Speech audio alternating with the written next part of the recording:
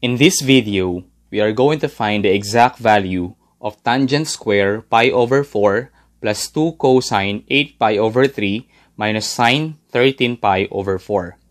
So to find the exact value of this trigonometric function, let us convert the given radian to degree. And let us use the reference angle to find the exact value of the given trigonometric function. To start with, pi over 4, to convert to degrees, let us multiply it by 180 degrees over pi. Let us cancel pi. And let's have 180 degrees over 4. 180 divided by 4, that is 45 degrees. Then, let us have 8 pi over 3. So, let us multiply by 180 degrees over pi. Let us cancel pi. And we are going to have 8 times 180 degrees over 3. 180 degrees divided by 3, that is 60. 60 times 8, that is 480 degrees. Then, we have 13 pi over 4. Let us convert to degrees by multiplying 180 degrees over pi. Let us cancel pi.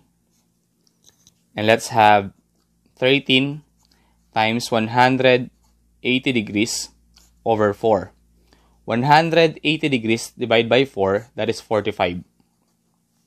45 times 13, that is 585 degrees. Then, let us substitute this one to the given trigonometric function.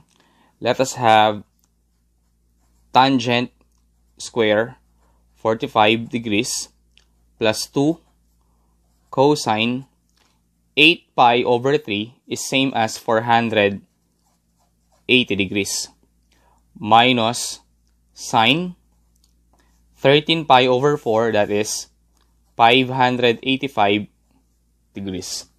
So let us simplify. Tangent 45, that is 1.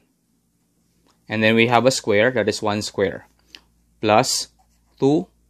And then 480 degrees is greater than 360 degrees. So let us subtract 360 to find the reference angle.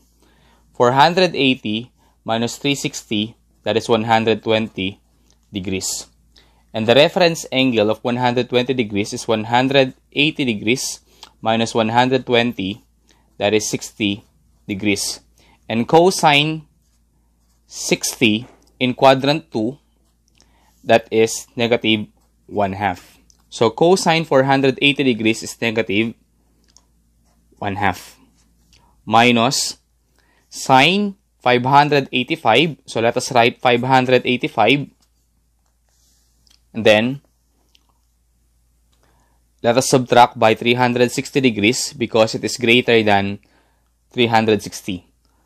585 minus 360, that is 225 degrees.